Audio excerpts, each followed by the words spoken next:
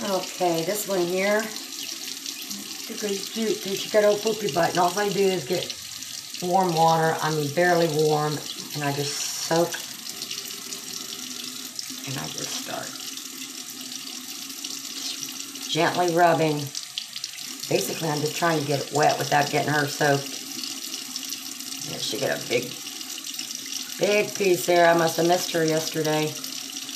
That's why it's so important to check several times a day. Get that a little bit more. And all I'm doing is just trying to get that wet.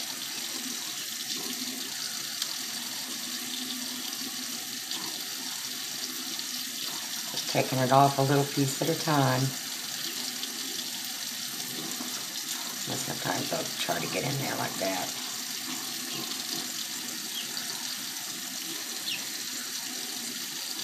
A big old chunk on her. You don't want to pull it off though, because you don't want to hurt that delicate skin. You know? Yeah, we about got it. I've been here a couple of minutes. That's okay, baby. And basically all I'm doing is just taking and you're trying to not pull it off. I usually turn the Q-tip and I just keep wetting it. And I want to be able to see her vent. I turn it and eventually we'll pull that off of there. So I see her vent there. Get a good glob off there. I'm sorry I missed you though, didn't I?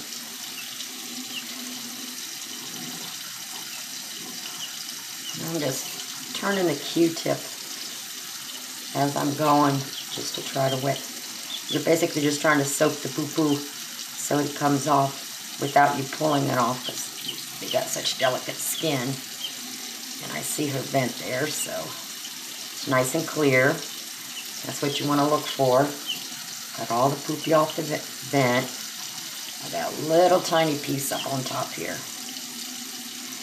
And this may take you, you know, if you don't want to be in a hurry, think about it like delicate painting.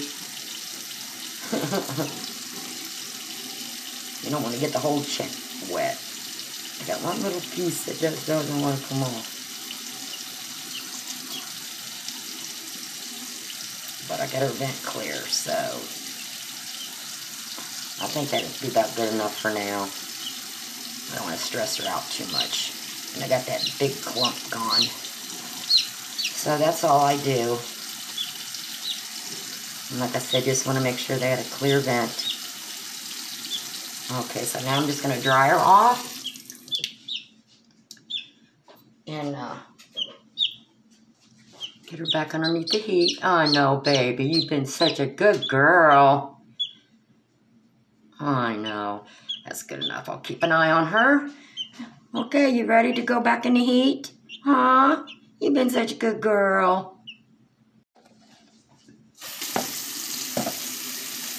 And then, okay, next, I first make sure, your neck in here, make sure there's nothing around there.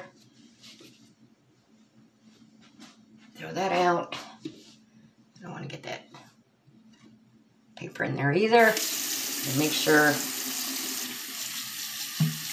you sterilize everything really good.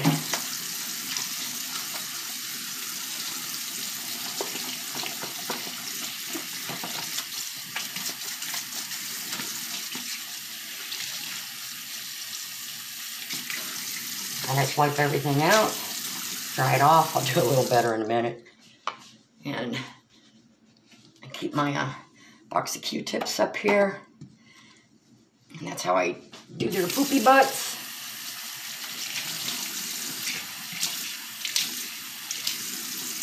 And wash your hands good. My soap's on the other sink, so move over there. And that's how I clean them.